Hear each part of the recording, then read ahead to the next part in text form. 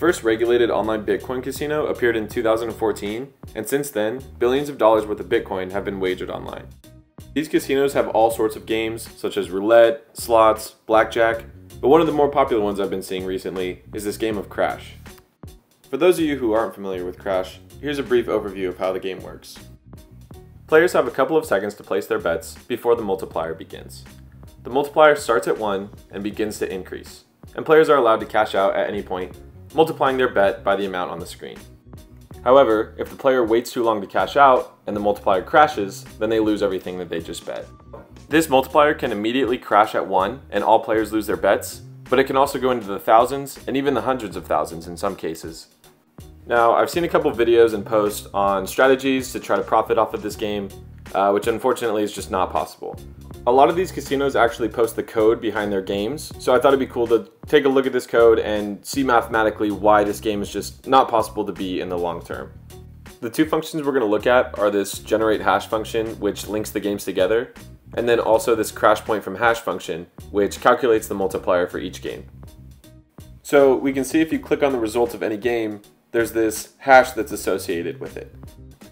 So I've replicated these two functions in Python, and we can see that if we plug this game hash that we just found into the getResult function, we get this 1.34, which was the result of the game that we just saw. Now when we plug the hash of the game into this getPreviousGame function, we get this new hash. And if we look, we can see that this hash actually turns out to be the hash of the game that came just before the one we were looking at. So this casino actually gives us the hash of the very first game, so we can keep using this getPreviousGame function as well as the getResult function, and we can find the results of every game that has ever been played. So here we have the hash of the very first game, and basically what we're going to do is we're going to take the hash of the game that just happened and continue to get the hash of the previous games until we end up with this hash of the very first game. And as we go along, we're going to keep track of the results so that we end up with the results of every game that has ever happened. So after running this code, we can see that there's been almost 620,000 games, and now we have the results for each one of these games as well. We also see that the minimum result is 1, and the maximum result is this 658,000 that we saw from earlier. So here's the distribution of these 620,000 games, and this tail over here actually goes a lot further, but the bins are just too small to be able to see. So let's take a closer look at the math behind this getResult function. We can see that we're passing in this game hash, and what these first couple of lines do right here is basically create a new hash out of this hash that we pass in. And hashes are really just hexadecimal numbers, so we're taking this new hash and we're checking if it's divisible by 33. And if it is, that's when the function returns 1 and all players immediately lose their bets. This means that about 3% of the time, the game will instantly crash. When the number isn't divisible by 33, the multiplier is calculated using this function here. So here's a derivation of this formula to put it into a form that's easier to manage, and it basically turns into this 1 over a uniform 0 to 1 distribution, which is just 1 over a random decimal from 0 to 1. And a cool property about this distribution is that for any multiplier, the probability that this multiplier is less than some value x is actually about 1 minus 1 over x. So the probability that the multiplier is less than 2 is about 1/2. The probability that it's less than 10 is about 90%, and so on. So I actually simplified a little bit, going from this step here to going to the next step. They're not completely equal, and I found that using this formula here was actually off by a couple decimal places, so I'm going to use the above formula instead, just so we can get more accurate results. So now that we have these two cases figured out, we can find the overall probability that a multiplier is less than or equal to a certain amount.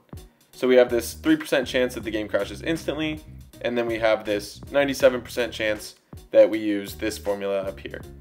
So you can see that we just copied it right over. We have the 0.01, and then we have this 0.99 here. And lastly, since we found this property for 1 over the uniform 0-1 distribution, we can just plug this 1 minus 1 over x in right here. So I've coded our final formula into Python here, and we're going to test it against the real results that we saw to see if we have an accurate formula. So let's try it with a multiplier of 2, and we can see that the real results had 52% of results less than 2, and now when we use our formula, we get 52% as well. So we could try it with a higher number such as 10, We can see that about 90.4% of results were less than 10, and we get the same thing from our formula. Now we'll try it for 100, and we can see that that matches. And now we'll try a small number, like 1.01, and we can see that it should be about 4.9%, and it looks like that matches as well. So now we can calculate the expected value of a $1 bet on multiplier X.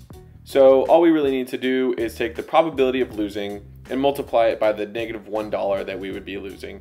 And then we take the probability of winning, which is just 1 minus the probability of losing, and we're going to multiply this by the multiplier minus 1.